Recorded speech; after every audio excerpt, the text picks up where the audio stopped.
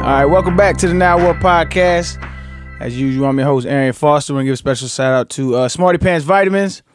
They are the superstar of this podcast, the title host sponsor. So go out and get you some if you are in need of some extra nourishment.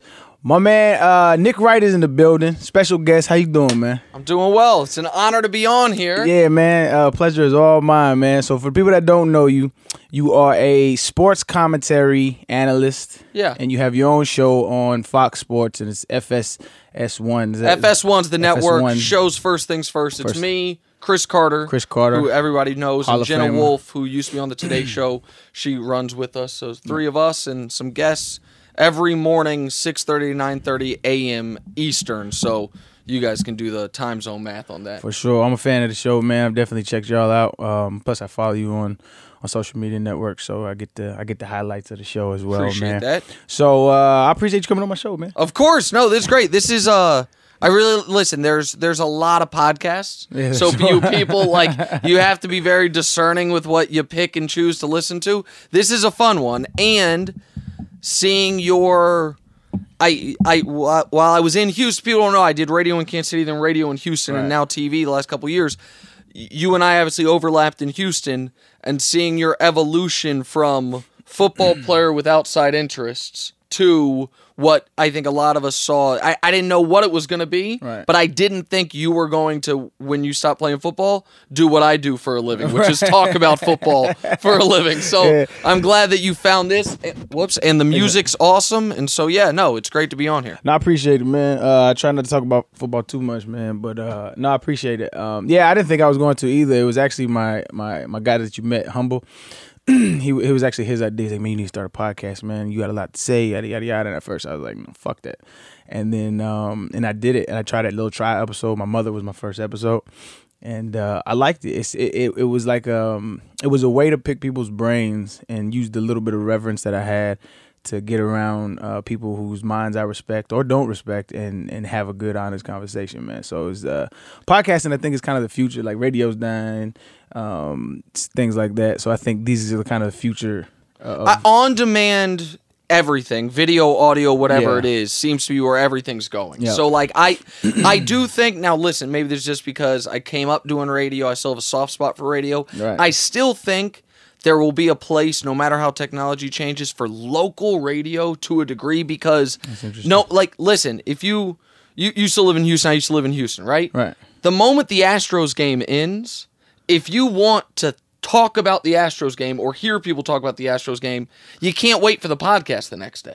Like, you know what I mean? If you want to know what the traffic in your city is in that moment while you're in your car, like, you can't wait. So I think there will be at least some ways on a local level, but on a national level, Right. I think on-demand audio is already starting to replace national radio to a degree. 100%. And I mean, who knows what the future's gonna be? But it's definitely how would something like that get funding though? Like if you're not getting like the ratings of It's interesting because like sports talk radio ratings, typically it gets sponsored at a level higher than its ratings would dictate, because now in cities like New York and Boston, Right.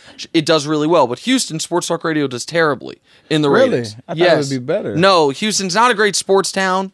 Like typically the warmer weather, the less, like Miami's not a great sports radio town. Los Angeles Miami's not a isn't. great sports town, Right. Like they had LeBron James, Dwayne Wade, one of the most electrifying basketball teams ever, and like the stadiums never sold out. You know what I And mean? but the people who listen to sports talk radio Right. tend to skew older, they skew male, and they skew wealthier. Right. So people will spend more ad dollars there. But that's not interesting. You don't want to talk about this. We can talk about anything else. Everything is interesting, man. But so one of the big reasons that we connected in my latter career is because early on in my career, you was tough on me, man. I was tough on you. Some of it, I will say, and we can do it, some of it I would say fair. Some of it, as I reflect back on it, maybe a little unfair. Right. I think I know what's coming. I would imagine if it's what I think is coming, it might have been some of more in the unfair moments of my career. But go ahead. I don't want to step on you.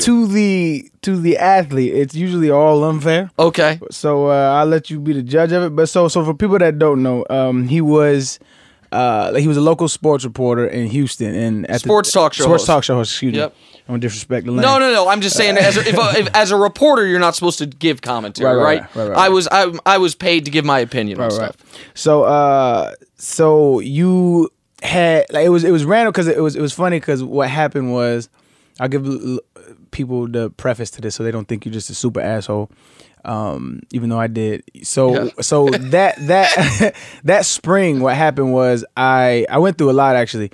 So and I don't think you even know this actually. So that spring of the spring of 2013, I was lifting weights and I actually slipped a disc in my back. And so I slipped a disc in my back and I recovered from that. Didn't end up getting surgery from that. But through OTAs and things like that, what happens with the body is like you start to and this is what I learned, this is why I had so many like minor injuries, was because the body starts to overcompensate for like things. The kinetic chain. Yeah, your body starts to overcompensate for things. And when you're training at the high level that I was, like I'm working out 3 times a day and things like that in order to, maintain the the level of production that I was trying to have, everything starts to just get out of whack. And one of the things that ended up overcompensating is I had a huge calf muscle injury. And so that derailed me for like 2 months. I couldn't sprint. And so I'm going into training camp not being able to sprint fully. Still recovering from I still feel the back a little bit too. So everything I'm trying to do everything I can to compensate for that. And so during the training camp, of course they want to keep it under wraps as far as what exactly my injuries are. And so, but I have to address the media, and the media is saying like, you don't think you need training camp, yada yada yada. And I have to play it off. I'm like, nah, I don't think I need training camp. I don't think I need the preseason, which in essence, I still kind of feel like a veteran running back doesn't really, veteran player in general. But so that aspect of it caught your attention. Also, I had a commercial with Under Armour, and it was a stupid little play. It was a little fun pun, like Not Famous Andy was a guy on there, and I'm calling him Not Famous Andy. Now I remember. Yeah. So I'm gonna play the clip of you and then dogging me. And keep in mind, people should know this. Go ahead. This wasn't on my local radio show. Right. No. This was on NFL Network. It's on NFL Network. It's national TV. Yeah. And you were going in, man. And so here is Terrell Davis asking Nick Wright about Arian Foster. Didn't get things going December and January, but after coming out the way he did and responding, this season's about Matt Schaub, and I think he got pretty rave reviews for the first performance. Hey, Nick, Arian Foster, he really didn't get things going last night. Do you believe it's because he didn't get a lot in the preseason? Oof. Well, I think it's a few things. I think Arian maybe needs an attitude adjustment. I'm a player's guy. I'm not someone that bangs on athletes. I think they're maybe unfairly scrutinized. But Arian's been, to be fair, something of, I don't know what the right word is. I'll call him a jerk for the last few months to anyone around the team. And there's video, and maybe you guys can pull at some point later in the show. Tie game, the Texans are driving for the win. Ben Tate is clearly the better player yesterday. Arian's jogging on the field. Ben Tate waves him off, saying Ben Tate is staying in the game. And Arian rips his helmet off and very clearly says some choice words that start with F and then BS and is angry. And that's fine if you're down 35-3. When you are coming back, when Ben Tate is playing better, and when you kind of made a mockery of the preseason, saying, it's not that important, telling the media you don't really want to be a part of it, I think that's a bad look. And Arian has a commercial right now where he talks about Not Famous Andy. And Arian, it's a joke with Under Armour. Arian's kind of treated everyone around him like they're Not Famous Andy. And right now, that's not, I guess, engendering him too much goodwill in the community. Wow, I mean, those are pretty strong words right there, but somebody who has a All right, so a few things, if I may. Go ahead, man. All right, first of all, it should be known that was my first and last appearance on NFL Network. That's funny. That was not what Terrell Davis, now that I hear the question, it's not at all what he really asked me about. I clearly had something I wanted to say. Definitely. And the person that took the most issue with it in real time, by the way, you should know, right, because she's such a loving, lovely woman, was your mother, who immediately came at my head on Twitter. Of course. But I didn't know at at the time that was your mother. And so I wasn't rude to her or anything, but it was someone had to bring to my attention who was talking to me. All right. Mom's with the clap back. Absolutely. Here's what I'll say. I do think, now I didn't know about the injuries in training camp, and I do think as I've gotten older, I've tried to be better about always knowing there's sometimes things we don't know that athletes can't tell us about or their teams don't want them to tell them about, so try to give the benefit of the doubt. And as I said there, I've never been the guy to bang on athletes. I do think there was a time in your career in Houston where you were so, I guess, over the monotony of the daily media stuff. That happened about year 2. Okay. And that I thought you were unfair to the people who the daily media stuff was their job. Right. I thought, now I wasn't ever one of those beat reporters, but I know that those people out there, I thought you made their jobs harder than they needed to be. And those are usually pretty shitty, not very well paid, not very, somewhat thankless jobs. I agree. And so that's where I say I'll defend myself a little bit. I clearly was an asshole there, like that. And hey, I appreciate the honesty, man. And if I may tell the audience, when you and I connected on Twitter, I sent you a message that said, "Hey, you and I got sideways," and I'll tell you a story that I don't know if you remember, but you and I got sideways while we were in Houston. I want to apologize for that. I told you, and I respect what you're doing, everything since then. The very first interaction you and I ever had, though, and this one to this day bothers me, and it's not because of anything you did, because when I got to Houston, I was 27. It was a big job. Went from at radio show in Kansas City to replacing the guy who was the voice of the Texans. Oh, yeah. It was the biggest show in Houston, top 5, top 6 market. And in Kansas City, I had kind of made my name because I was really good friends with a bunch of guys on the Chiefs. So I got, like, Turk McBride to this day is one of my close friends. My guy. I went to college with him. Absolutely. So I was cool with Glenn Dorsey and Tom Ali. Like, I'm not named, like, those were my guys. So when I got to Houston, I was hoping to do something similar, and I had heard enough about you that I was like, I actually think Arian and I would vibe a little bit. We're out at training camp. We did our radio shows from training camp, I think my first year there. And it's the day after Tim Tebow is filmed running shirtless as a New York Jet in the rain.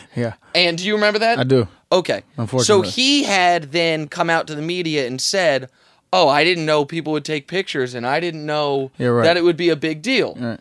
And so I am in one of my many impassioned, maybe slightly over the top, but honest monologues saying these words. Tim Tebow, you're either lying or an idiot. You're either lying about it or you're so dumb you don't know who you are. And as I'm saying you're either lying or an idiot, you run past. Literally like 4 feet away. And you stop and you turn to me. You have no idea who I am. You turn and you say, "How are you going to say that about that man? You don't know that man. You're going to call that man an idiot? You don't know that man." And then you keep going. And I'm like, oh man. I'm like, Arian's never going to lie. Like, Arian, I even shouted to you. I was crazy. Like, I even shouted. I was like, Arian, wait. Because I was going to try to explain it, but you were gone. And I was like, that's going to be the image he has. Like, any chance I had of, I thought at the moment. Now, I obviously didn't help myself a year later doing that on the NFL Network. But that shit festered, man. Yeah, absolutely. Absolutely. So I'll tell you how I viewed the situation. So, like, I mean, you get criticism all the time when you're a professional athlete, man. I remember seeing that clip because my mother actually sent it to me. She's like, "Look at this asshole." And I was like, "God damn!" That's a little much, man. I think it was a false equivalency as far as like the commercial analogy, but it was extreme in my opinion. But I never put too much into it because it was just like, because that's why I never responded. I never like hit you back on Twitter. Like it was just like, that's fucked up. That's all I thought. I was like, that's fucked up. That dude obviously doesn't like me. And I saw you in passing a few times, and I just never thought to like, "Hey man, what's your problem?" It was never that. Yeah. And even you saying that of when I was like, "How you don't know that, man?" That sounds like some shit I would do 100%. but not necessarily indicative of how I feel, because like there are instances when you like to be playful with people, right? And so that was an instance where I was just trying to like poking fun at you, and you didn't take it that way. But it's kind of how I've always been viewed in the media's eyes. It's like it's hard. I was actually having a conversation with one of my good friends who helps out at the gym that we run down in Houston. And he was saying that the way people, and this just has to do with any kind of, if you hold any kind of reverence in people's eyes at all, and I'm not saying you think of athletes. No, I got it. So if you hold any kind of reverence in somebody's eyes, they automatically view you saying something in a different light than a regular average citizen. And so, and I was explaining to him, because he was talking to me about that, right? And I was explaining to him, like, it's kind of the definition of humility if you walk around thinking that people don't think of you like that. And so it's actually how I feel. Like, so like me coming to saying to you, I'm just joking and shit. I'm not thinking you're thinking of me. Damn, Arian or an NFL Pro Bowl running back said that to me. Like, for sure. And so I'm not walking around thinking that. And so I have to kind of be cognizant. And I think I kind of refuse to, and that's kind of been my problem is I talk to people like, well, I'm just a regular human, and then they take that as arrogance when it's exactly the opposite. It's actually humility, because I don't think of myself in any other kind of light. And so I found myself in that position a lot, especially with the media. And so like I tried to level with them a lot of the times. And so after practice, I understand that it was part of my job, but I don't think it should be. But after practice, you're tired of shit. You want to go home. You're dealing with family issues. You're dealing with a lot off the field, and they come and ask you, "What do you think about Kansas City defense?" And you're just like, you know what I'm going to say. You know what I'm that's where. to say. Listen, that's where that's where we in the media, if you will, set athletes up to fail almost all of the time. Right. Because if athletes just do both teams played hard on to New England, whatever.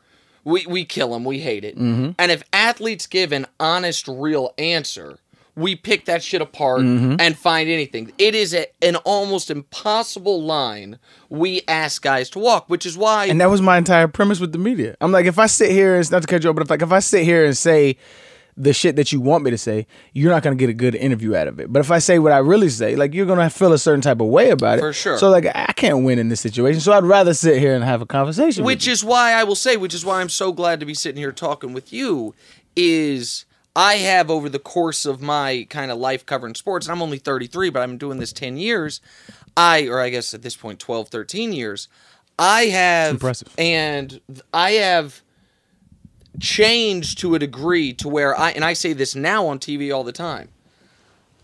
I prefer, not that this applies to you, honest arrogance over false humility. And by that I mean, like, if you think the generic you, if you think you're fucking great, I would rather you tell me you think you're great 100%. rather than act as if you think you're just a normal guy. So like we see this in the NBA all the time, which is, guys, there is nobody really more powerful in athletics as from a player standpoint than the NBA superstar. Right. And because of just a raw numbers game, there's so few of them. I'm talking about like 7, 8 guys in the world. Right. All those guys know they're amazing. Yeah. And they should, right? And they should feel that way. And the other thing that so that gets me crosswise sometimes with some of my colleagues that would prefer, at least they pretend they would prefer, the humility. I want to know who you are. Yeah. Like, that's my own personal evolution. And the other thing that I think in covering sports I've grown to realize is that I try to constantly, as I've gotten older, it's made it easier, put myself in these guys' position. So I'll give you an example. This stuff with Odell. So Odell this offseason, it appears he was photographed in a hotel room. It would appear with some French Instagram model, I think a blunt, and what looks like some cocaine. Now, it doesn't look like he's doing the cocaine. It sure looks like he's smoking the blunt. Right. And he got destroyed for that. Just killed. Really? I missed this whole wave. And so this happened a few months ago. Right. And I think to myself, if I'm 25 years old, if I've got lifetime money thanks to Nike, I am in a league where it's really hard to become a superstar if you're not a quarterback. A superstar. Objectively, just a wildly attractive human being. And I'm in Paris for Fashion Week. And I'm single. Could I find myself in a room with an Instagram model, some weed and some coke? Yeah. No question. No if question. that were the No if those question. were the choices available to me, No question. could that happen? You could. I won't make this argument, but one could even make the argument.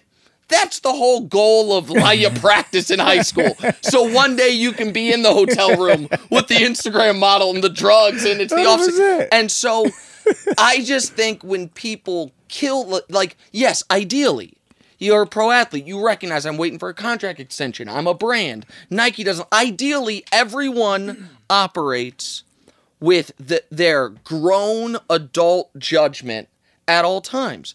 But it's the same. People kill athletes that blow their money. Man, I am personally shocked. I'm not shocked it's 50% or whatever it is. It's like 70 in the okay, NFL or well, something, like I'm shocked it's not 95. Because here's what I know. I'm college graduate, 2-parent household. My family wasn't rich, but I came out of college with no debt, and I never, you know what I mean? We grew up very comfortably. 6 months after school, I won $50,000 on Who Wants to Be a Millionaire. Okay? Really? Yeah, I did. So I won $50,000. Is this on the internet somewhere? Somehow it's not on the internet. The only copy of it is a DVD in my mom's house somewhere. You gotta let that fly, man. I got to put it out You there. gotta let that fly. I won $50,000 on Who Wants to Be a Millionaire. I am someone who had the accessibility through just calling my mother. What should I do with the money? I was educated. I had all these things. That money was gone in 10 months. The only thing to show for it is one television. It was... Still got the TV? I still have the TV. Nice. It was gambling. It was exorbitant dinners where I paid for my friends. Because one thing I realized is that, listen, if all of a sudden, if I can afford to go to Capitol Grill, but my friends want to go to Applebee's, I still want to go to Capitol Grill. and I don't want to eat by myself. So that hill is lonely. Right, exactly. I don't want to eat by myself. And blown in otherwise less, somewhat unsavory manners. Right. Gone, and I know $50,000's not lasting me a lifetime, and I still blew it instantly. Yeah. And so if I was 22, and no one in my family's ever bought a house, and no one in my family's ever had money to invest in the stock market. Or go to Applebee's. Right. And so I don't even have the infrastructure with which, what do I do with this money? Right. And they hand me a check for a few million. What am I going to do with it? Well, see, this is the problem that, it really plagues our society, right? It's multi-layered, what you just said. So the issue is, I think it's a great problem to have right now, but it's just a part of it. So I'll break it down. Social media is starting to peel back the layers of the facade that we have built in the society for decades.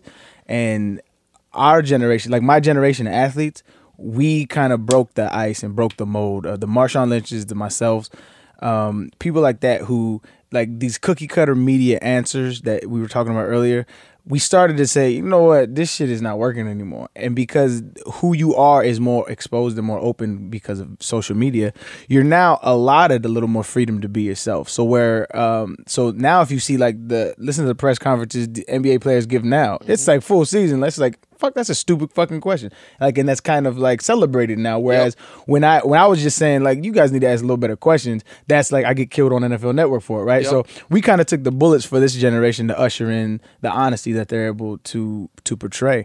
As far as to your point of the blowing the money thing, the issue is this. The issue is there's a system set up around athletes that starts with their agent and starts with their financial advisors and it's predatory.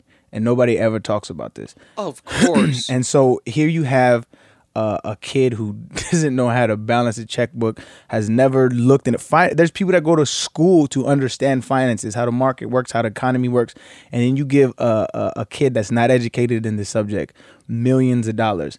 And then there's these men that know this and they prey on them and say, come with me. I don't know how many stories I've heard of guys getting hundreds of $1,000s stole from them. Well, and there's no sympathy for those guys, by the way. I understand to a degree why people don't have empathy for guys who blow money, even if I do, but I'm a bit of a bleeding heart. But the lack of sympathy or empathy for people who have money stolen from them is shocking to me. For the first time in my life, this new job with Fox puts me in a position where I need a financial advisor. I need someone to manage my money. Shout out to you. No, that's not. I don't mean it like Fuck that. Enjoy it. That's an ongoing theme on this podcast. Celebrate your wins, man. Well, but here's the thing that I thought about. Because how did I get my financial advisor? My agent at CAA recommended it. And that's the worst thing to possibly. Well, and what did I also realize after my first 2 months of them sending me my monthly statements? Fox pays my corporation that they handle the whole thing. At the first couple months doing monthly statements, I wasn't actually going through them quite as closely. And it wasn't until the end of the year that I wanted to make sure I was fully accounted for that I went through everything. And now my financial guy's been awesome and like all of it. But they could have been stealing from me. I know better than to not be checking. Right. And I still didn't. You know what I mean? And it's so the people, of course, guys, and again, that was me this year, 33 years old, grown man, college educated, and so you expect a 21, 22-year-old, and pro sports are the only sports where, and this is not new information, obviously, that your age and your earnings are inversely correlated. Yeah, man. Every other industry, the least amount of money you're ever going to make is your first paycheck, and the most typically is your last. Yep. Pro sports, it's the opposite, and it's got to last you forever. Lifetime. I've advocated for a long time, and nobody agrees with me, but you might. Let's see. All right, let me back up a little bit. I did broadcast journalism at Syracuse. Right. There were tons of kids majoring in broadcast journalism that the classmates knew, the teachers knew, everyone knew. There might be a lot of things in this world. A professional broadcaster ain't one of them. Guess what? You let them major in it. It was their dream. Let them major in it, and if it doesn't work out, they'll find something out. Why we don't allow people to major in pro athlete is beyond me. Now, that doesn't mean you major in practicing. You still have the same class load. But let's work on public speaking. Let's work on contracts. Let's work on money management. Let's work on the things that you will need if you do make it. Because if I didn't make it as a broadcast journalist, then I kind of should have majored in something else. But that was afforded to me. Let's allow it to where the guys who do make it are positioned to succeed. Well, the issue with I'm going to 100% agree. I said the same exact thing I went on Rogan's podcast like a year and a half ago. Said the same thing. We shouldn't be able to major in our sports. The issue with that is the NCAA would then have to admit that it's a business that they're running. That's the reason why. And until they do that, it will never happen. Well, if you wanted to major in your sport, that's true. But if you wanted to major in professional athlete, because if you're what you're then doing is saying, okay, teach me how to manage finances, teach me how to time manage, teach me about nutrition, teach me about all of these things. Then they're gonna have to say, okay, look at this curriculum. It's what the fuck I'm doing right now. Sure. So show me the difference. Sure. That's fair. That cognitive dissonance. No. That's a fair critique. It just, and a lot of this, by the way, is, as with almost everything in this country, there are a lot of racial components to it. 100%. Which is, people enjoy pointing and laughing. Like the guy you had on your podcast, Clay Travis, majors in this, or at least he used to before he went straight political, pointing and laughing at the athlete who goes broke. People love the story of the athlete, typically the black athlete, who blew it. We love that story in this country. We love because for some reason there has been this belief that the people that make it as pro athletes got lucky, which is just beyond me. It is one of the biggest gambles you can ever make, is deciding as a preteen that I am dedicating myself to this. If you decide as a preteen, I'm going to make the Supreme Court, guess what if you don't quite make it? You almost assuredly have a law degree, you're in a sweet law firm, like if you come super close and don't make it. If you decide I'm going to be a pro athlete and you don't make it, it's like, I can coach, I can be a physical trainer, or I've got to pivot entirely. You gotta pivot, with no real world like experience for it. 1,000%. And there's 1,800 guys in the NFL. There's 450 guys in the NBA. There's 750 guys in Major League Baseball, approximately, right? Here's what I know about none of them. 0% of those guys inherited their roster spot from their father. Can't say that about the owners. Can't say that about the owners that we deify. What about Austin Rivers? What? Well, you know what? That's true. That's the closest one. I'm just playing. No. All right, one. But the way we glorify the owners, some of whom are brilliant guys, some of whom just the lucky son, like some of whom were brilliant businessmen and turned into, I don't know, old, strikes me as kind of racists. Like, I don't know, an owner that maybe used to employ you and I used to cover. I'm not sure. But, like, it's the whole thing. It is the way, and a lot of that has to do with who covers sports. It's not as much as it used to be, but sports media is still obviously overwhelmingly male, but still overwhelmingly white. Mm-hmm. It skews older. Mm-hmm. And so for all those reasons, like, we don't get a fair depiction of the athlete, and we don't set up football and basketball players to succeed. The way we set up athletes that are basically sports that aren't overwhelmingly black. Like, there's a reason that the football and basketball players not getting paid and the money their sports generate funding the other sports is one of... It's hilarious. Well, I'm glad you have a good disposition about it. I find it wildly racist. You gotta laugh at life. Like, what you have is people talk about... I was actually in class in college one time, and we had a class debate going on, and there was a swimmer, a woman swimmer, that we had this open debate, and the debate was like, should college athletes be paid? And I was like, if I have an athlete in here, no question she's gonna be on my side. So I start stating my case, and she raised her hand. She's like, absolutely, we shouldn't.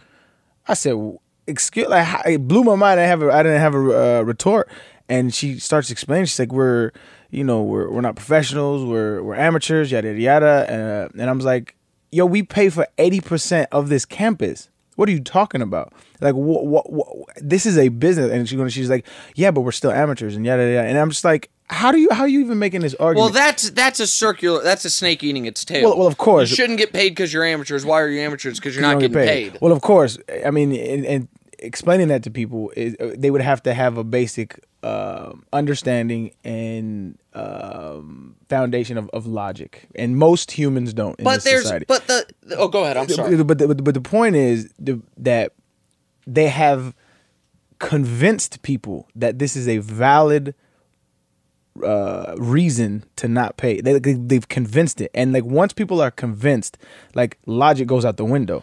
Right. Once you listen, anyone that wants to sit there and act like they have logic on their side to argue, we decided room, board, and tuition were a fair trade-off before the games were televised, and they're still a fair trade-off after there's billion-dollar television deals. They're not interested in discussing logically.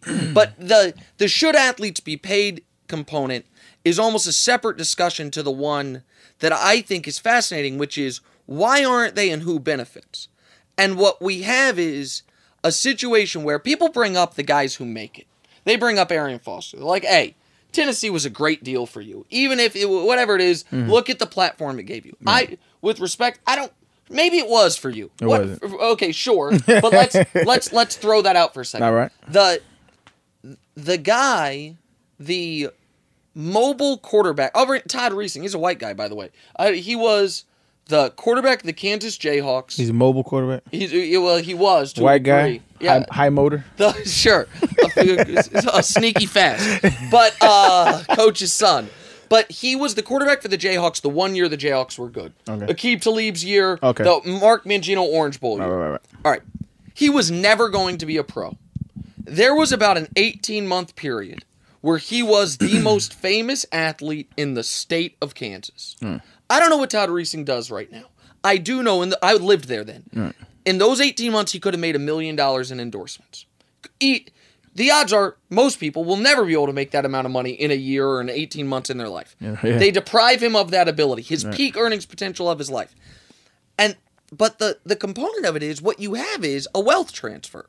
You have wealth generated by football and basketball. Who plays football and basketball?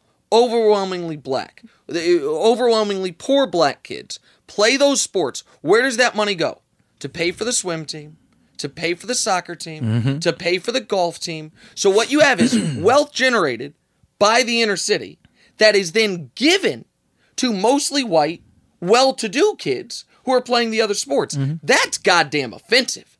Like that is. And the reason why I laugh at it is because this industrial complex that you're explaining, it directly mirrors our society since its inception. Sure. So, and this is why people like to make it analogous to slavery, because you have poor blacks funding an entire structure, an entire school, an entire city, like the school I went to, University of Tennessee.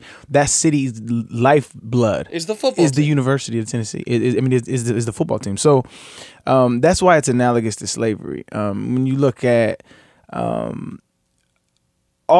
of the other moving parts around it, the reason why, I mean, I made this point, but it's just the reason why people refuse is because they'll have to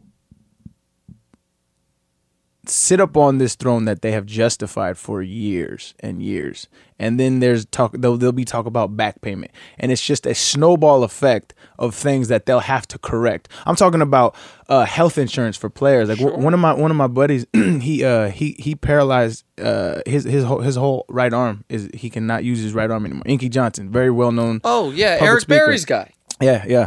So yeah, we were all in college at the same time, and I was on the field when it happened. And so like he can no longer use his arm. Like there's no reason why the NCAA needs to pay. There's no reason why the NCAA needs to pay doesn't pay his medical bills for life. For life.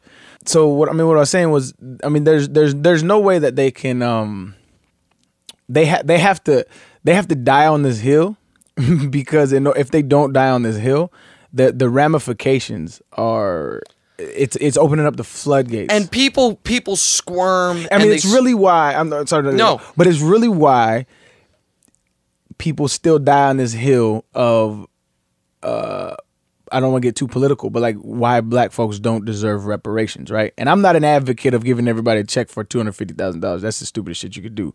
But it's why there's like no, there can't be any reparations. How would you divvy it out? But it's because the floodgates would be open. This government still hasn't acknowledged the fact that this country was built on the slave labor of black folk, and they've given out semi reparations to Native Americans and Japanese and all these other everybody else but black people.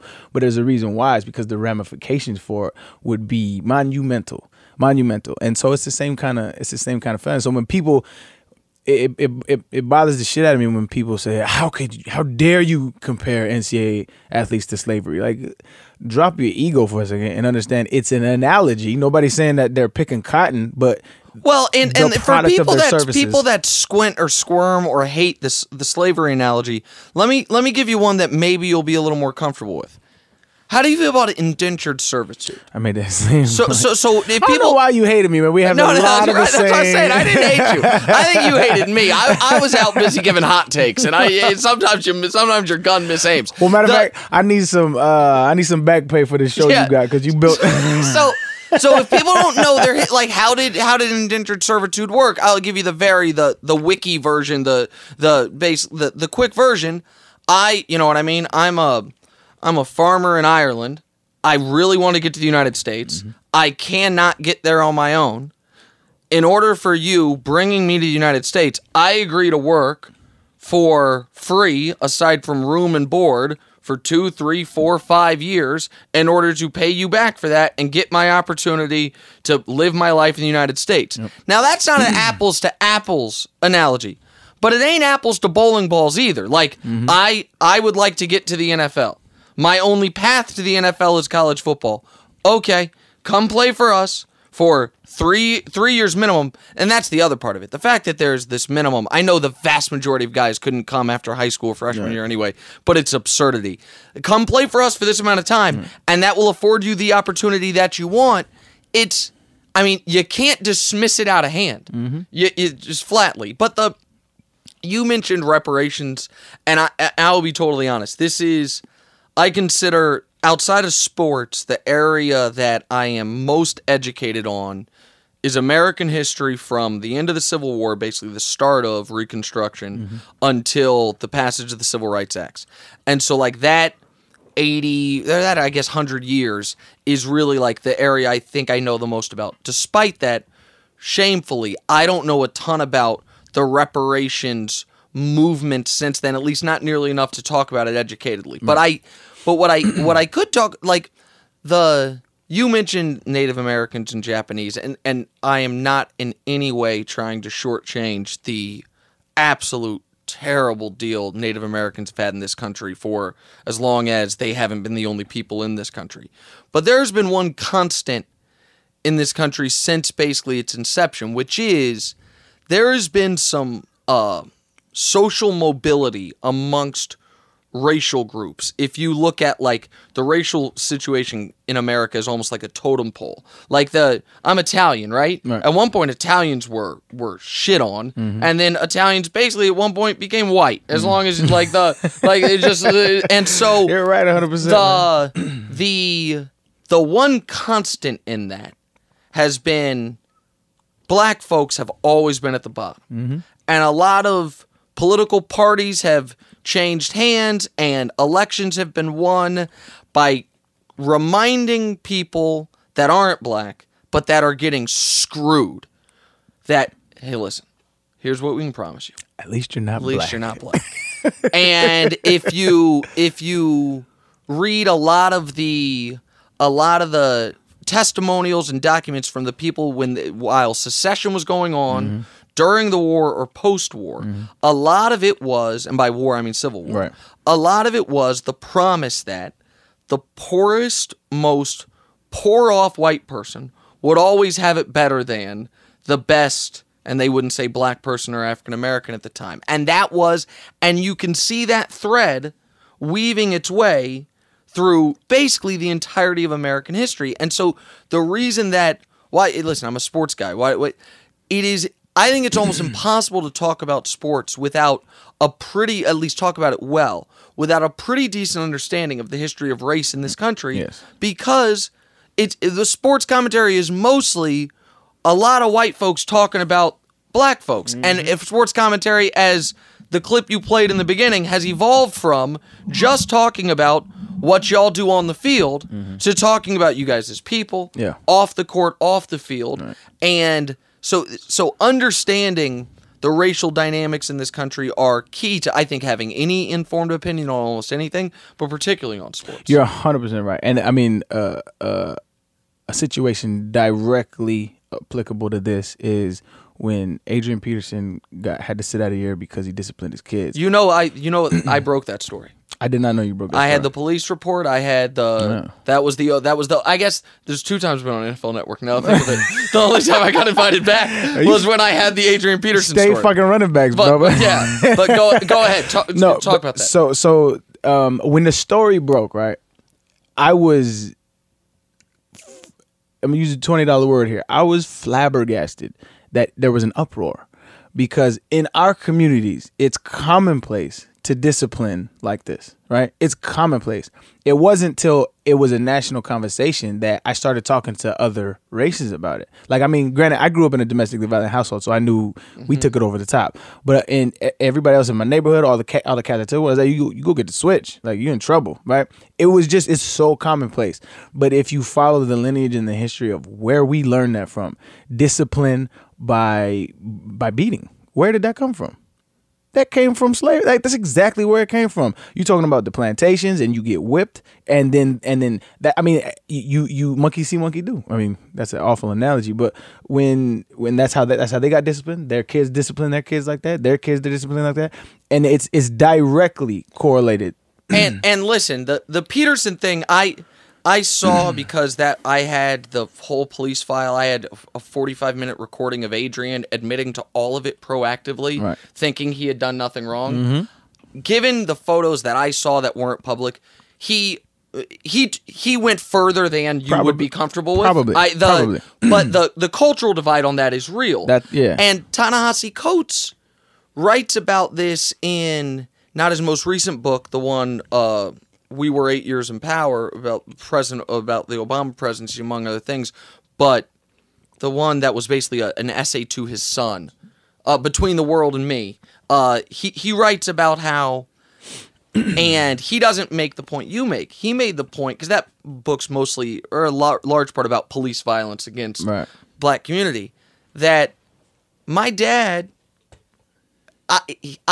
my dad felt that I needed to have the fear of God in him because of how dangerous the world was for me. Part of it as well. And that there was an element of, and so this is, what you're talking about is, for me, a very personal one. So I mentioned off the air, so I've been with my wife 10 years. I've been married 5. But I also have, so we have 3 kids. I'm 33. The kids are 20, 13, and 5. The 20-year-old and 13-year-old are my adopted kids, her biological kids. It's relevant here because she's black. And so she, until I came around when Demonze, our oldest, was 10, Diora was 2, almost 3. But she had been a single mom on her own the entirety of the time. And I grew up upper middle class, suburban, white household. And when Demonze was 10, 11, 12, I don't think she'd be mad at me saying this. Like, she didn't never use no switch, but she executed spankings or whoopings, as she would call it. And early on, before we were married and before I'd adopted the kids, I got no standing to say anything, right? But that shit turned my stomach. I went to her and I finally said, listen, I can't tell you what to do, but tell me if you're going to, because I got to leave the house. Like that, it made me nauseous. I also, though, as I kind of learned more and grew, like, again, now we have the baby. She's not even a baby anymore. She's almost 5. I don't spank. It's not how I came up. It's not what I know. But I understand why a single mom, by the way, working a few jobs, might need to use what I think is the most in real time effective discipline for an illogical child, which is, and I'm going to say something that if this gets aggregated by a blog, it'll look like a bad quote, but whatever. You can also see, like, man, I ride the subways in New York, and there is, and I'm not saying this is, there is a cultural difference, if I'm speaking in broad strokes, between the level of disrespect little white kids will show their parents and the level of disrespect little black kids will show their parents. Now, that is not... It's an ongoing joke in the comedy community. Right. That is not across the board. And that is... I'm just painting with a very broad brush. Right. But there are... People get very uncomfortable talking about these types of things when it comes to race. But, like, everyone acknowledges that, like, black people and white people have different dishes on Thanksgiving in general. Like, the go to church differently in general. You know what I mean? But there are certain things where... Church music, like, there's a lot of things. There are cultural differences. Now, I don't believe any of those differences are inherent, like in your DNA when you're born. But it's... And so except for maybe rhythm. Possibly. We'll see. And so, like, there's... But that was the Adrian Peterson thing was where it was. I will add one little bit of nuance to it. That was broken down on racial lines, but it was also broken down to a degree on geographic lines. Because a lot of white folks that grew up in the South, Southern, well, absolutely just looked at whoopings as part of. And where was slavery prevalent? Sure, it's in the South. Like, if you follow that lineage, it makes perfect sense, and that's why. Like, I mean, I didn't grow. I grew up in the Southwest and the West Coast. So, but my father is like an old school. You know what I mean? So, like, we got whoopings, and so when that story broke, I mean, I had got whoopings growing up and knew they were over the board and all that turmoil we went through growing up. Like, I knew what it was, but when the story broke, I had never thought about disciplinary action in my household or anybody else's household in any kind of detail after I was out of my household. Like, it never brought up, never got talked about in class and that. But when I started to dig into the story and started to dig into the ramifications that he was going through and his, like, the fact that he admitted it fully. But I said that, man, he would have passed a polygraph that I am a great father. He told the story to the police officer. He was like, the police officer asked him, did you ever beat him with an extension cord? And his answer was, oh, no. I got beat with an extension cord. Yeah. I know how much that hurts. But I really, not to play pop psychologist, Adrian Peterson was what I would consider clearly abused as a child. Just beat with an extension cord, beat with a lot of stuff. Right. When he said he wanted to play football, his uncle, when he was a little kid, took him to football field, had him wear no pads, and tackled his ass. Was like, you better be ready for this. And if you're Adrian Peterson and you're... That's why he's so nice. And you're... But also, if you're from where he's from, yeah, and you love those people to this... You're not mad at them, you love them. Right. I think in your head, you're like, that made me me. And guess what? You know, exactly. I'm the most successful person in the history of my city. Yeah. I would be doing my kid a disservice if I didn't. Exactly. And so I thought what he did was horrifying, but I also think he thought he was doing the right thing. Yeah. But that's the cultural difference is exactly what I'm talking about. It's hard to I mean, it's kind of the point I wanted to bring up earlier is like we live in the same place, but we absolutely live in different realities. Everybody lives in a different reality. Like my world, it gets kind of deep because like your worldview shapes you 100,000%. Of course. And your worldview is directly affected by the environment that you were brought up in. And so here you have a cat that was abused as a child, but still is loved by his family, yada, yada, yada. I don't think has put any deep thought into where that came from. Why is it that they hit me, yada, yada, yada. So then he's like, well, I got to do it to my kids. I came out great, right? I'm successful. I came out great. Why wouldn't I? Like you said, I'd be doing a disservice if I didn't. And so if and this is why education is key, but what I'm saying is nobody walks this earth with the exact same point of view.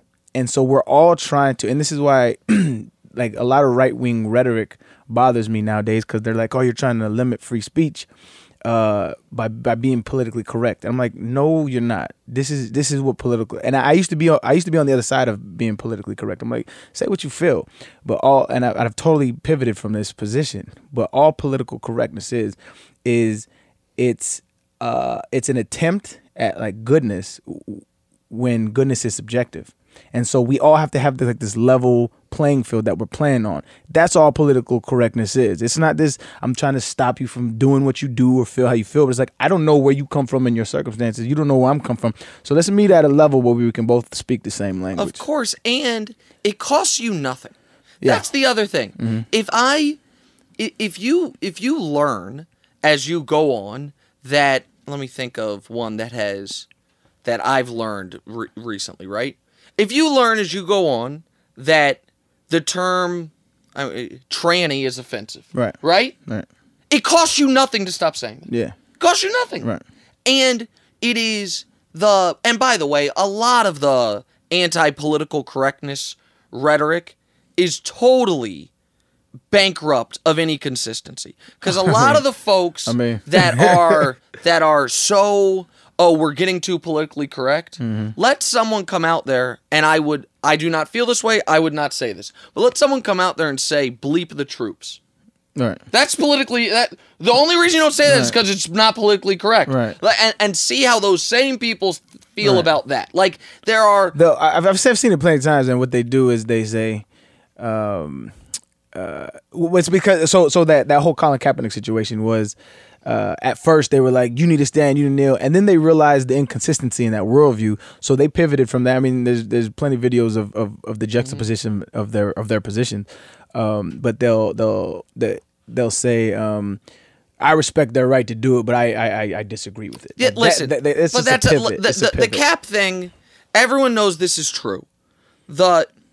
If when Colin Kaepernick was initially seated, because he kneeled because a freaking Green Beret said that's the more respectful way to do it. Yeah. Everyone forgets that. But when he was first asked, why are you not standing for the anthem? His answer was, I will tell you I'm not standing for the anthem. no one protects that flag the way our troops do. Yeah, he's And I feel like our VA system is a mess. I feel like it is shameful that our returned military commits suicide at 3x or whatever the rate of the general population. I think the unemployment and homelessness rate's absurd. And until we take care of our troops who protect that flag, I will not stand for the flag. If that was his message, he would still be disrespecting the flag the exact same way. And all the people who hate him would absolutely applaud him. They did not care about the flag. They cared about what people have always cared about in this country, getting angry about, at least certain people, which is black folks asking for equal rights. Right. And as soon as, and the vessel is, Cap's complaining, he made it. Why would he complain? The idea, how fucked would we be if everyone who made it out of a tough situation, and I'm not saying Cap's situation, home life or anything was tough, but just if everyone that made it, their reaction was, well, I made it, I don't have to worry about anybody else. Yeah. Like, what would we do if every cancer survivor was like, oh, good for me. Right. I don't got to worry about donating any money. I'm not marching. Participating in any walks. Like, right. It is totally disingenuous. Right. And so... But that's the tough part, right? Is I was the day of the first game on 9/11 when the protest took place. He did it all preseason, and then what happened was it started getting the national conversation during preseason, and then before the first game, like we had a league-wide like group text chat, right? And like guys were going back and forth on what they were going to do, how they were going to support, yada yada yada, and I had a conversation with Michael Bennett against I played for the Seahawks. We played the Seahawks game 1, and they decided to lock arms. And I told and I'm not. You're talking about this past season? No, the very first season. 2 season, seasons ago. 2016. Yeah, I was still playing. Yep, 2 seasons ago. Like this was when it was still like the national conversation, and I got death threats and all that shit. But and I'm not saying anything against his views, but it's when the Seahawks locked arms, and guys were talking about locking arms and putting up a fist and yada yada. And I left the Texas group after I was like, yo, you guys are being cowards. If you're gonna support him, but like you're doing exactly the opposite of what he's trying to do by this fake support. I just disagree, so I was like, I'm out. But I was having a conversation with Michael Bennett, and this was the crux of the issue. And it's hard right now because what it is we're still fighting injustices and racism that is systemically implemented, right? But the issue, and I told him this, is the issue is I think it's harder than our parents' fight and our grandparents' fight. And the reason I say that is this, is the fight is convincing people that there's a fight, right? And the amount of Stockholm syndrome that's implemented that comes to play is a huge factor in as well, because you got people like Candace Owens and Kanye West jumped on the bandwagon as well, where they're sitting there saying you're not a victim, you black people need to pull themselves up at their bootstraps and yada yada yada. Well, I agree to a certain degree of that, but like you're being very disingenuous about the actual issues at hand. But it fits their worldview and the narrative. But that's the main point, is that people who fight these injustices, the criminal justice system, police over-policing, the police force, or just in general, all of these issues have been fighting for years. But the fight now is entirely different. It's just trying to convince people that there is a fight. Because you can drink out of the same water fountain, people feel like, oh, it's all good. Or because you live way better than a third world country. But by the way, that drink out of this, we can drink out of the same water fountain, but it would appear, at least as of late, I'm not sure we can swim in the same pool. We certainly I saw that. We certainly Yeah. can't sell lemonade on the same block. I saw that. We certainly can't cross the same streets. Like, I saw that. There's not. But see, this is to your point, and this is why social media is slowly peeling back how people feel. Right? Social media is amplifying things that people are going through. So while race relations might seem high, it's probably a little better than of course it was like during the civil rights movement. But what it's doing is, and this is why I hate when people say, like cats like Ben Shapiro or, like those right wing cats who like the facts doesn't, or the studies don't say this, the blah blah blah blah. All this is like, how can you quantify somebody saying you can't swim in this pool? How many instances like that are not being recorded and posted on Facebook? There's thousands. It happens all the time. People like living as a black man. Like, I don't know how many times shit has happened to me, and things that probably people probably didn't even recognize as racism has happened to you. But you cannot quantify this shit. Well, but the thing is this: the stuff that is quantifiable, those folks are lying about. Like the Clay who did all this nonsense. He backpedaled when he was on my podcast. With respect, I refuse to listen to it. He moonwalked. No, listen, because he knows better. Because some of these folks are true believers, and some of these folks are playing a character for profit. And that's the dangerous part of today. And here's the thing: I do not mind, and this might bother you as a former pro athlete, people that play characters for profit about who. If someone wants to go on TV and be like, you know what, Tom Brady actually not good at football, and here's why. Skip Bayless. I actually think Skip's great. However, he takes Skip, but I think provocative. Skip, he takes provocative stances. I think Skip believes everything he's saying. Yeah. I also should mention, by the way, Skip shows the show directly after mine on FS1. 6:30. My show's 6:30, 9:30 Eastern. I appreciate the full disclosure, man. And so, but if you about things that don't actually matter, right? Like in reality, sports are all make believe. Dion. One of my favorite people of all time. I had a podcast with him. He was like, yo, I created primetime. I created that character in order to build prestige. So stuff that does not actually matter, if you want to either say something you believe but just put way extra on it, or even just I think it's very hard to do television or radio or media every day and say things you don't believe because you'll be found out. Yeah. The inconsistency will show up, but you're not actually hurting anybody. Yeah, I mean, it's entertainment. It's entertainment. Right. But when you do it about what has been, I would say, is the single most pressing issue in the history of this country. Right. It has real effects on people. And when you make the argument, white people are more likely to be shot by the police than black people, and you don't adjust for percentage of the population, you are reckless and you know better. Yeah. But a lot of people don't. That's the thing. Well, no, but typically the people making the argument know better. You're right. But the people consuming it don't. Right. And here's why I'm not hopeful or optimistic about a lot of this. I'm a pessimist. For as long as there have been, I'll stick on the police thing for a minute. Police in this country, black folks in this country have said we get treated differently, we get beat on, we get hemmed up for things we didn't do, and forever in this country, white folks have said again, I'm speaking in generalities, some variation of, you're lying, you're exaggerating, you brought it on yourself. And then everyone got a camera in their pocket, started to document it, and instead of the reaction of the greater white community being, holy shit, I am sorry, we were wrong, we didn't know, how can we help? It has been the opposite. Since there has been, this is verifiable, folks can look it up. Since there has been, over the last, basically, since Trayvon and Tamir, but really since there have been the super public videotaped, Walter Scott, whomever you want to pick, horrifying shootings of unarmed black people by police. The approval rating for the police by white people has gone up. Of course. And so the reality is, like, at some point, you get the police force you demand, you get the politicians you demand, and it's unfortunate, but there's a lot of people that can look at the same situations that I look at or you look at, and their reaction can be exactly right.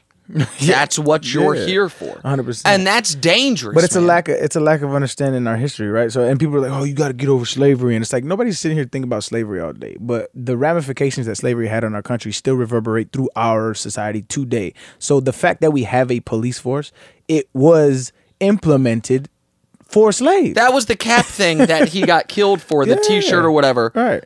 And it's hard to convey a nuanced message via T-shirt. Yeah, but historically, it wasn't wrong. Like, it was the very shortened, it was the tweet version of it. But people bring up slavery. Okay. again, this is why I think history's so important. And I wish I knew more about world history. I wish I knew more about outside of this country, but there's so much to know in so little time. You can never do anything. So there's been forever, and this is something that I would argue a lot of times black folks even give black folks a hard time about, which is owning a car before you own a house, right? Or having a Benz in a project driveway or whatever it is, right? Okay. So there's a reason for that, right? So up until 1968-ish, black folks really couldn't own a house in this country. So you have entire communities redlined. You have essentially, and I don't even need to get into redlining or the creation of the ghettos, any of that. Let's just talk about the cliche, why you buy that fancy car instead of a house. Up until, forget slavery, 40 years ago, the nicest thing a black person could practically own in this country was a car. So guess what? You're going to take pride in that. Yep. And the pride you take in that, your kid's going to see. And so like if you strip an entire, and by the way, what is the way white families that aren't rich, that don't have some big inheritance, pass down wealth? The house. Yep. You know what I mean? They didn't have granddad died with no money. He wasn't wealthy, but he owned his house. So now we can either live in it or we can sell it. Like, so when you've only been able to legally, practically, without federally legalized housing discrimination, own a home for 40 some odd years in this country. One generation, it's not about slavery. And by the way, contrary to what some of these assholes will tweet to you, slavery was not 400 years ago. It was, so it was 150 years ago. Right. That's there. That is, we can go down the same way John Tyler, and people can look up what president he was. Some of his grandchildren are still alive today, which is weird. I think he was having kids when he was like 80, but not the point. Hey, shout out to him. The people act like things didn't happen that happened, and people act like things that were going on when my dad was a teenager were 150 years ago. I mean, my dad had to be in the house by the time the street there was martial law in Los Angeles, and he had to be inside the house when the street lights came on.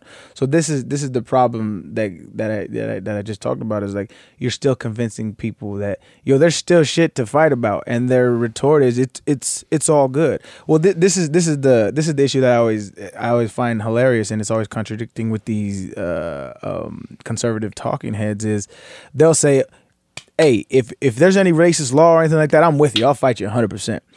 But okay, well, let's talk about how our community's education system is underserved. Like that's not, there's no direct law saying all the black or poor brown people neighborhoods should have shitty schools. There's no law that says that, but there's a reason why that has been the case, and it has been leaning towards that for decades. But they won't admit that. They won't admit the fact that there needs to be some kind of ramifications to undo the shit that has been done. Because when you talk about black kids wanting to buy jewelry and cars and have that little pride that you know what reverses that is education. And you know what who has the worst education system in our country? Black folks. And how do we fund education in this country for the most part? Property taxes.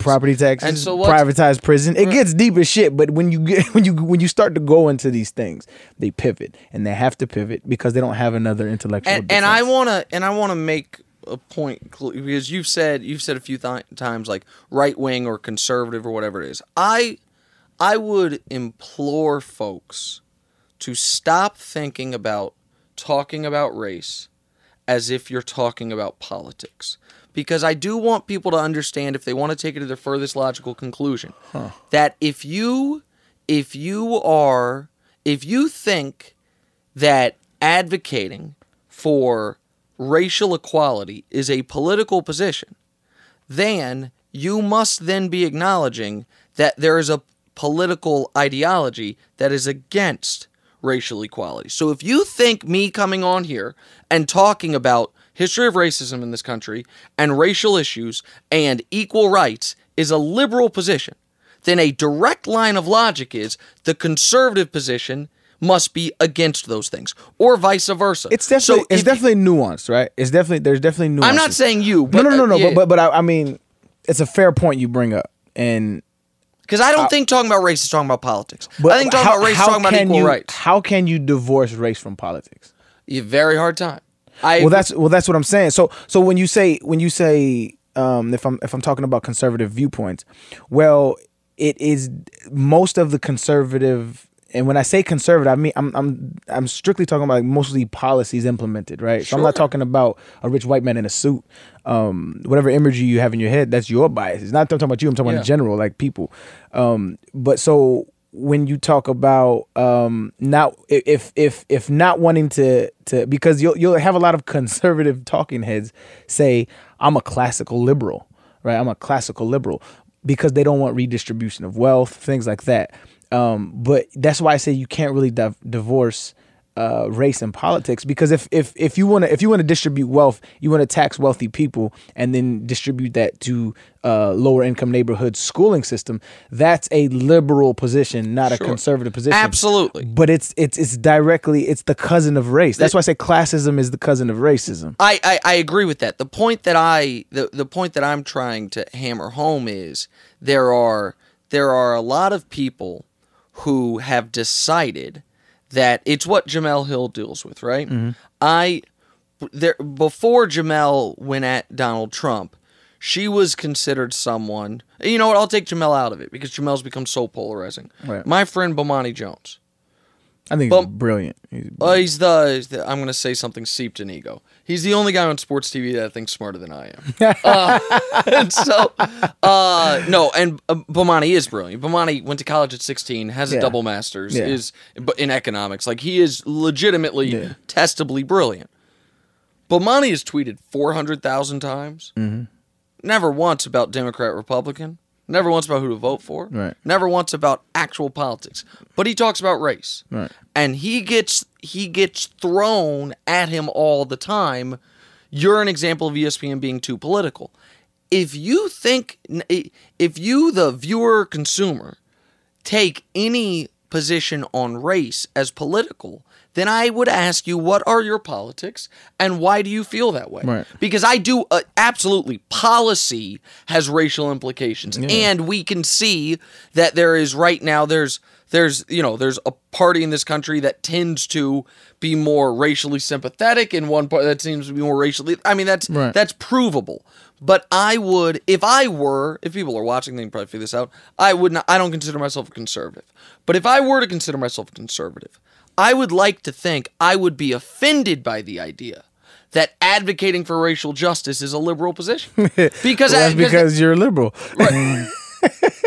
Maybe. Because now in this climate, and I don't want to get into Trump at all, but what has happened is the platform of Donald Trump, the platform of these conservative talking heads, now being called a racist is almost a badge of honor. It's almost like that means not that I'm racist, but that means that I'm not PC. I'm not PC, and it's an affirmation of my worldview, because I don't think I'm racist, but the fact that you think I am, that just means you're a lost liberal snowflake, yada yada yada. Like, it's an affirmation. It's become a badge of honor, and that's why I don't like to call people racist unless there's verifiable. Like, I think that you are more superior, or I think I am more superior than you because of this, because of that. It's hard to throw that term around for me right now because it is being thrown around so much, right?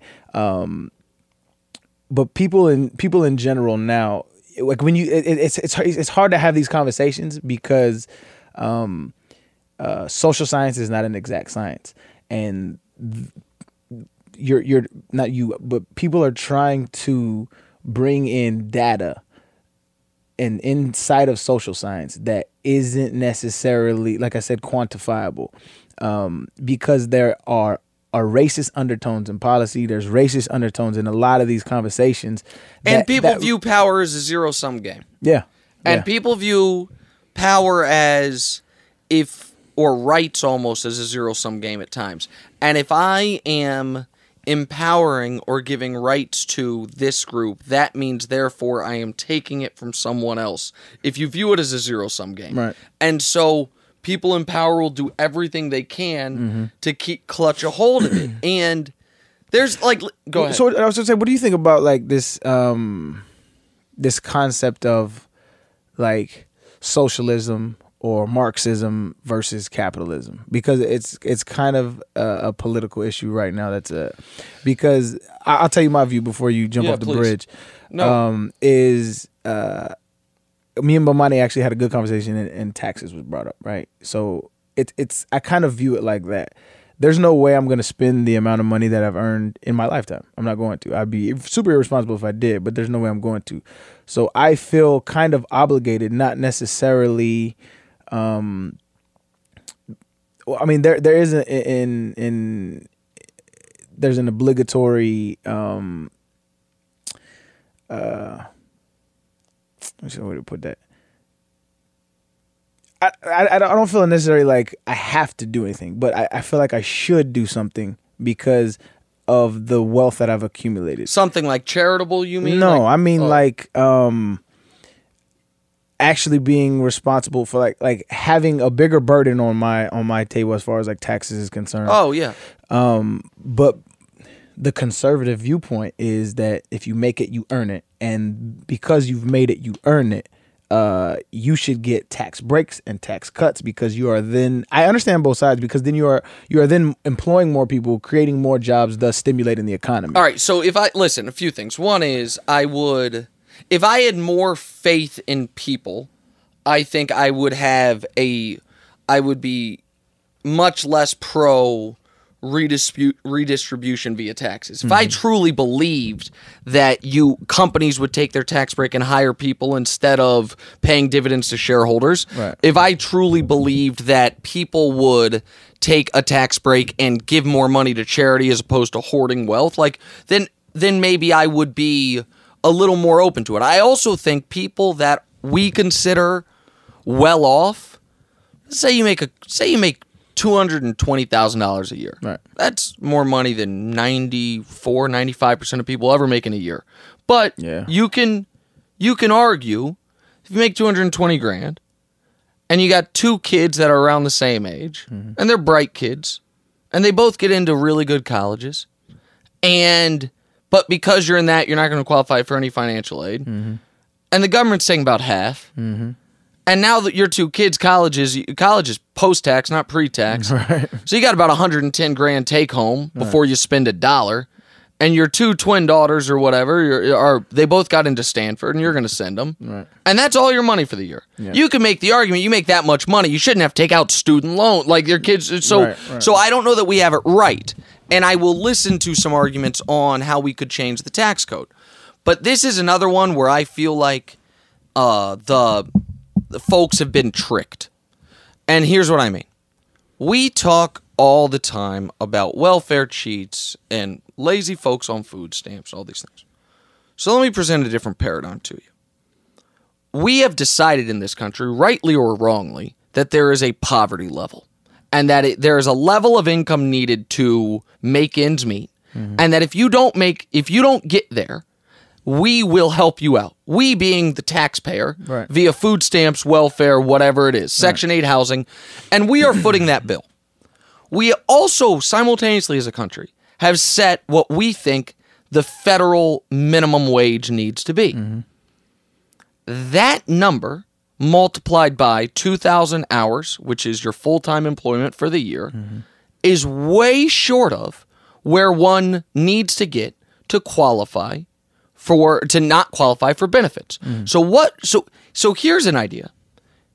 When we set the minimum wage at $7.50 an hour, and we say $21,000 is what you need to not qualify for benefits. Is that what it is, Ryan? Those are loose numbers. I apologize. Gotcha. It depends on if you have kids or family, whatever. Right. What we are saying is, hey, Walmart, we'll pay the rest for you.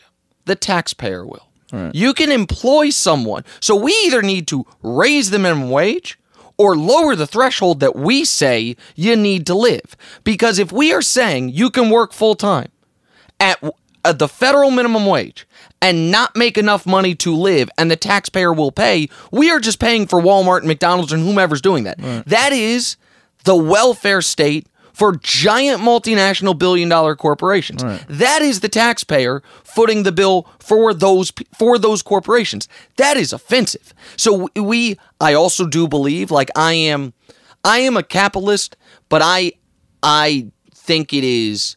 I think society in general can be judged by how it treats its worse off citizens. I think historically that's a good way. Like, Rome was an amazing society for some, but we don't look at it the way we look at. I would say most people would say, like, modern day Switzerland is more evolved than Rome, even though you look at all those things Rome did. But it's like, yeah, there was like, you know, there's like the gladiators and like slaves, and it wasn't great. So I'm a true believer that we need to figure out a way that in the richest country in the history of the world, that everyone has, if they, assuming they are able-bodied and working, a standard of living that is not embarrassing, access to healthcare, and access to a legitimate education. Yeah, these are all, and this is, and so I know that in today's day, that makes me a wild liberal. Yeah, I would super left wing. I would remind people that 60 years ago, that President Obama raised the top marginal tax rate from, I think, was 36.5% to 39%. I might be off 0.5% in either direction. Yeah, he screwed me. I know you've been a rich guy for a while now. Definitely. I would remind people that around 60 years ago, the top marginal tax rate was 90%. 90%. When was that? I want to say the late 50s. Jesus. So not that, I mean, I'm not. No, that's That's real. Yeah. The top marginal tax rate was 90%.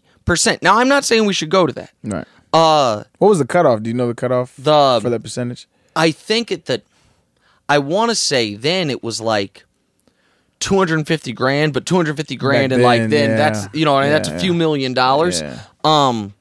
But we have gotten, I think we've started to get a little askew I think it's so easy to vilify individuals instead of looking at systems.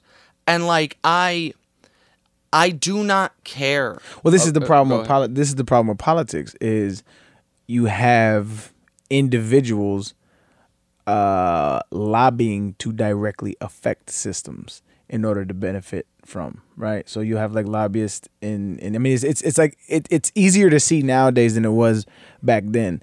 But like nowadays you see lobbyists and bills being passed under the table that directly affect everybody, but there's direct interest involved. So this is why it's hard to go back to our original conversation. It's hard to divorce race and politics because there are incentivized human beings that want to keep and I believe this. There are racist human beings that control our the structure of our government, parts of it, and they want to pass bills in order to keep their lineage white.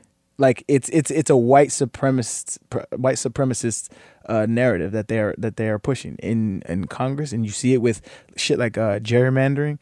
They want to continue to keep the power in this country, and so all of these policies that they're implementing directly affect it. And I don't want to go back into the race conversation because I really enjoy economics, but like when you're what did you make the point about the minimum wage or the social, like we just can't have it both ways. Like maybe you want to make the argument there should be no social safety net. That there should be no that not you. See that. No, I can't see that because and I'm more of and actually I bought the book the Communist Manifesto by Karl Marx.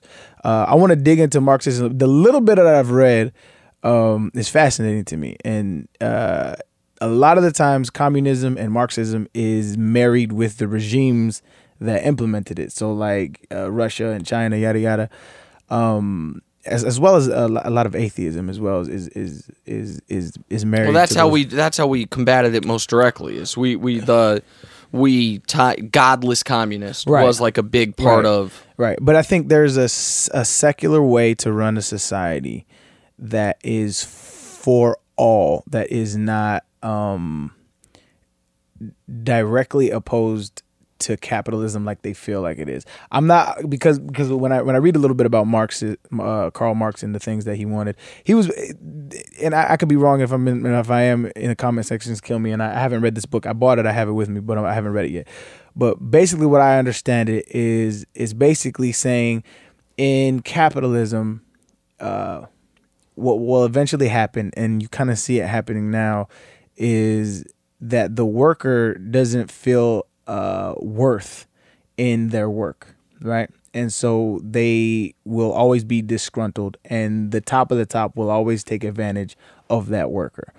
And so basically he's trying to say that there should be the distribution of wealth, and you find that take care of basic needs, and you find work that you love doing. So I think any of these economic systems unchecked doesn't work, and I do think the best economic system for the most people to have the highest standard of living, and there to be business, not just business growth, but technological growth, things like that, is capitalism. I agree. But I would remind people that we are not that far removed from the average CEO. We're 60 years removed from the average CEO making 5 times the average worker. Right. And now amongst the top companies, it's around 350 times. I actually saw this it's gotten, to me, it has gotten, we've gotten out of whack to a degree. Now, I grew up in a union household. My dad was president of the Firefighters Union in Kansas City for 30 years. I grew up on picket lines. My dad got sent to jail twice because he struck back before it was legal for firefighters to strike in Kansas City. Wow. He had to be pardoned by the governor 2 times. Really? Once before I was born, I think once right after I was born. So I understand that a lot of this comes from, like you said, how you're raised. Mm-hmm. But we are starting to see the effects of this. It is not that long ago in this country that you could have a regular job, blue-collar job, and be able to get a good life. Home, right, send your kid to college, and be fine. You were never going to be rich. Yeah, I saw and this. And now it feels like we are really, really pushing the limits on the divide of how far we can get from what folks have to what, like, the folks that have it and the folks that don't. Right. And that's a dangerous place. And even I would argue for rich people, it's a dangerous place because that causes people to, in desperation, everyone's more at risk. Right. A society's less stable. Right. There's a lot of things where you asked me about my opinion on taxes. Like, there's back of the napkin. You could sell me on. I like that. You could sell me that $0 to $50,000 a year, your federal tax rate should be 5%, and that $50,000 to $200,000 it should be, or $50,000 to $150,000 that area is 10%, and then keep going up like that. Yeah. And you could convince me. Now, it actually, oddly enough, would screw pro athletes more than anybody, because typically, if you make $10 million in a year, you're going to keep making it that as opposed to a one-time thing. But if you want to sell me that once you get north of $5 million a year, you should be paying 90 cents on the dollar, yeah, I'd listen to it. And you say, oh, it's going to stifle competition. Man, the rich guys aren't buying the 5th Ferrari because they want it. It's because the other rich guys got 6. Yeah. And so if the other rich guys got 3, so that is, some people would say, well, I was talking to Neil Brennan, and he kind of said something similar. He said I've been on a private plane around 5 times. And he said every single time I've been on a private plane, he said the person that owned it got off and we were on the runway, and he goes, that's the plane I really wanted. Right. And no matter what it would be. Yeah. Neil Brennan, did he write The End of the Worlds? Is that that's Peter Brennan. Neil Brennan. Who's Neil? Sorry. Neil Brennan is his brother. He's a comedian, and he definitely not the guy I was thinking of. He co-wrote the Chappelle Show, and he's brilliant. Sorry, the Brennan is the. It might be his brother. I'm not sure. Peter Brennan's definitely a white guy. Yeah, Neil Brennan's white too. Oh, I thought you said he's a brother. I misunderstood you. No. Oh, okay, my bad. You said it might be his brother. Yeah, I understand. His brother, my bad. Yeah. So maybe hey, brother. So disregard the question. I just thought it was the guy that wrote this book about extinctions. No, I mean it's this forever tug of war with the haves and the have-nots that will continue to go on. Right now, as it stands, I believe that capitalism is the best system that we have. Any kind of modifications towards progression I would lean more towards Marxism, but Marxism is directly in conflict with capitalism. Right, of course. So it's hard. I mean, I totally understand both sides when people are like, no, I don't necessarily believe it'll stifle competition or stifle innovation. I mean, that's a big critique of Marxism, because they'll say if everybody has everything, what's the incentive to keep inventing? And I'm like, I mean, I wake up in the morning and I don't have to do a damn thing. But right now I'm grinding my ass off to have one of the most successful podcasts. Like, there's nothing making me want to do this other than I want to have great conversations with great people. Like, I mean, granted it's anecdotal, but I feel like people who want to invent will invent. Sure. I think this is a separate conversation, but I think sometimes super talented people don't give themselves enough credit for their talent, and therefore, and I think you see this. Back in Houston, do you remember a guy named Greg Cook? Greg Cook. He did a talk show with Indy Kalu. He was a former football player, played for the Packers. His last name was spelled Koch. Okay. But so this guy played line for the Packers in the 60s or whatever, then became a lawyer, then became a successful talk show host. And he hated me. And we went to go do TV one day, because I had talked a little trash to him on Twitter, because he had sent out some stupid bumper sticker style meme about. Okay, yeah, I seen him. About basically, he was upset that wealthy people pay more taxes than poor people. Right. And I made fun of him on Twitter, and then he and I had a TV appearance at the shortly lived CS in Houston together. This is a big man, right? And he said to me, he looked me dead in my eye, and he said, "I'm gonna tell you what's gonna happen. We're gonna go in there and do TV, and then at some point we're gonna leave. And when we leave, we're gonna walk outside, and I'm gonna break your fucking jaw." And he didn't seem like he was joking. Because of the meme? And he sent the meme because I had talked shit to him. Oh. And so, and I was like, okay, well, I'll tell you this much. That's not going to happen. He's like, no, that's going to happen. And I don't know if he was serious or just trying to intimidate me, but if he was trying to intimidate me, it worked. And so I was like, let's talk this through. And he told the story of his life. Came from nothing. Bootstraps, the whole thing. And I said to him, I was like, Greg, here's the problem. You're not giving yourself enough credit. He said, what do you mean? I was like, you don't recognize how special you are. It's like, you made the NFL. Then you pivoted and got a law degree. Successful lawyer. Then you pivoted, and now you're a successful talk show host. It's like 3 very difficult, competitive industries. You succeeded in all of them. Yes, I'm sure you worked hard. Maybe it wasn't just your hard work, though. Maybe you're special. Mm-hmm. Maybe you're talented. Maybe you have a natural intellect higher than other people's.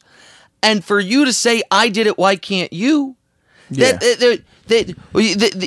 I'm not right. Like, why to say that is not giving yourself enough credit. Right. Not everyone is as special as you or as talented as you. No one you would never say, Nick, I can fucking hit that hole. Like, you know what I mean? And run a 4.4, whatever you ran. Why can't you? It's like, no.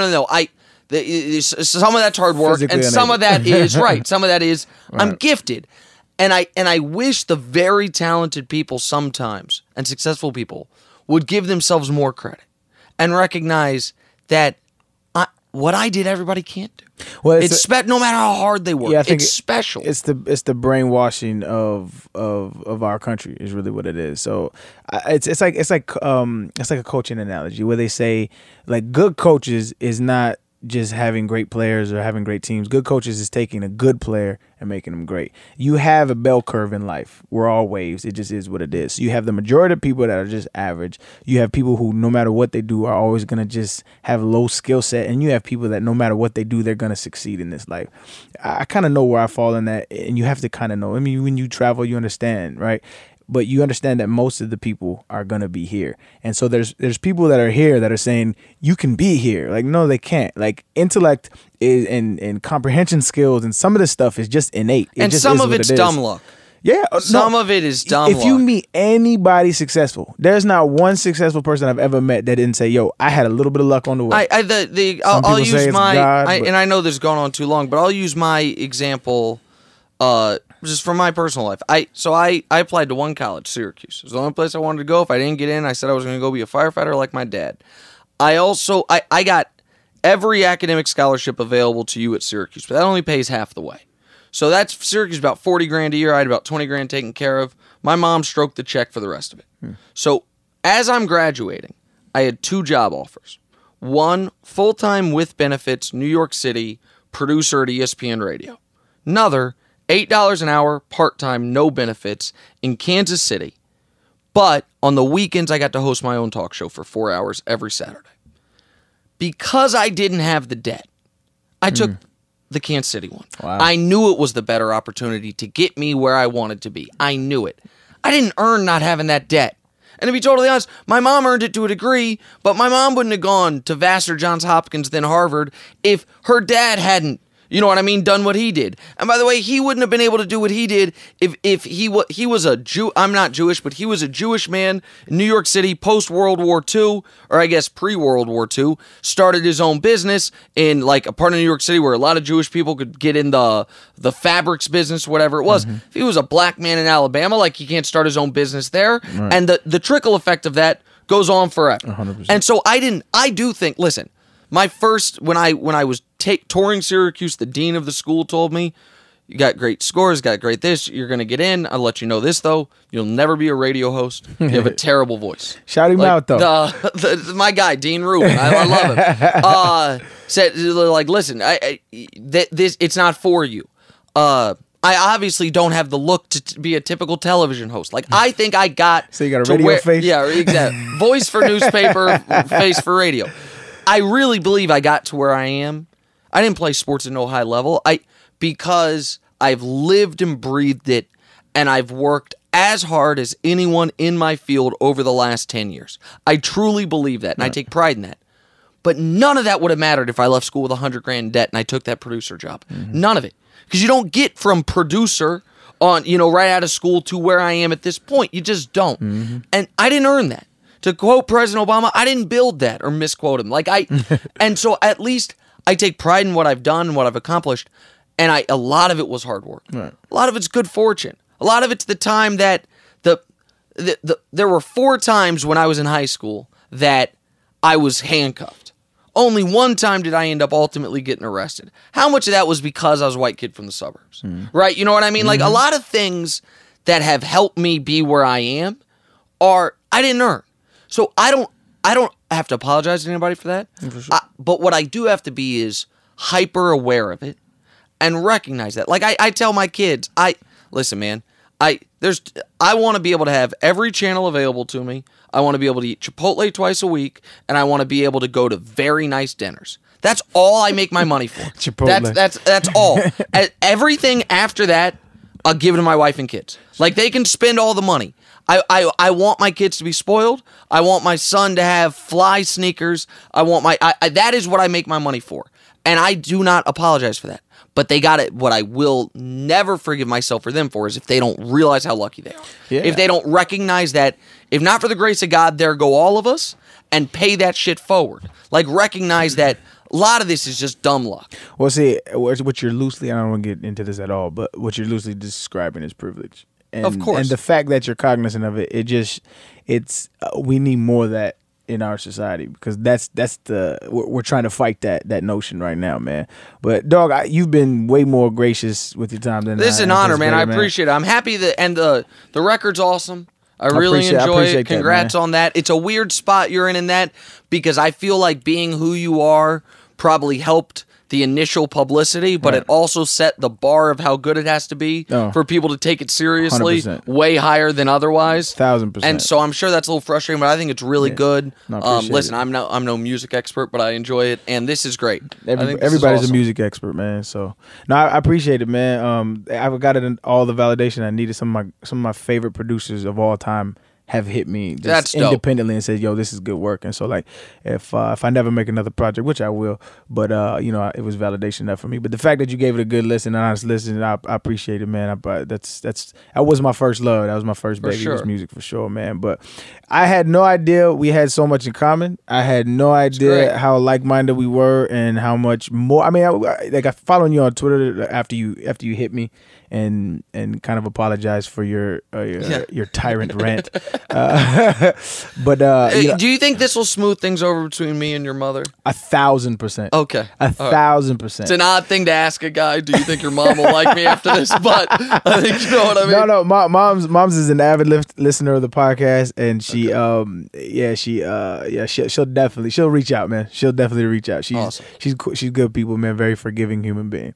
But like I said, man, very like-minded human being. And even if you weren't, dog, just the fact that how you arrived to your conclusions and how genuine you are, I appreciate it. We didn't touch on a lot of the topics I wanted to hit because like you're an NBA guru. That's your profession, and I wanted to talk about that a lot. But we had a very important conversation, so maybe we could do a round two. Yeah, another time we can talk sports. We could do a round. Right, we could do a round two, man. But if you're a fan of the podcast, man, we try to end it the same way every time. Jim Carrey, my guy, and so we're trying to get him. We're gonna put a compilation video sooner or later because we're coming up on a year in October, November is when we first started. So we're gonna put this out and put the pressure on, man. So if you could lobby for your dog and the cameraman, I'd appreciate it. All right, listen, Mr. Carey. I'm not sure how much of a football fan you are, how much you know Mr. Foster's career or his secondary career music or the tertiary career podcasting. But here's what you need to know. I don't know of any other podcast that will not only invite you on in any form, but if you want to come on as Andy Kaufman, I'm sure he'd take you. If you want to come on as a character you're developing, sure he'd take you. If you want to come on, I would say drunk, sure he'd take you. Listen, why would you not come on one of the most interesting, fun podcasts? I sat here, listen, and if you don't want to talk about acting, I talk about sports for a living. I walk down the street. People don't know my name. They're like, "You're the LeBron James guy." I just talked to him for 2 hours. By the grace of God, he never even mentioned LeBron James. He'll let you set the topics. Come on the podcast. Come on, Jim. Man, I appreciate it, man. Much love, man. Absolutely. So, if anybody that don't know if you can find, where can they find you, man? All right. So the mornings on FS1. It's not even that new of a channel anymore. It's the channels that got Skip and Shannon, Colin Coward. We've had a bunch of the World Cup games, so at this point you should know the channel. 6:30 to 9:30 a.m. Eastern. If you're not a TV watcher, follow me on Twitter at GetNickWright. Appreciate it, man. Much love, man. I appreciate you coming on.